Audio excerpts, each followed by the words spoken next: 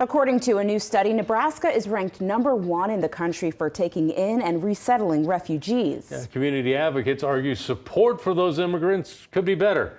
KETV News Watch 7's Devon Taylor has this report from the Omaha Refugee Housing Planning Study. Community members and refugee advocates gathered in this room right here to talk about housing for immigrants. And now they say they're better equipped to move forward in the future.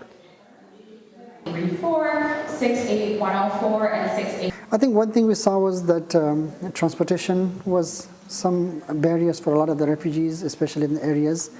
And then, like I said, the housing for bigger families is a big issue. With nearly 2,000 refugees coming to the state of Nebraska, advocates are pushing for more support, specifically with transit and housing. But that's why this was kind of shocking, because to see finding housing for those big numbers of families will be really a difficult task. Muhammad Salil with the Nebraska Afghan Community Center says the Omaha Refugee Housing Planning Study was conducted to get more community involvement. Some solutions will be to empower those local communities and work with the local communities to make sure that the housing is affordable and also available for refugee communities. Refugee advocates say that they will work to get better housing for immigrants that come into the United States and also working on putting more money in their pockets.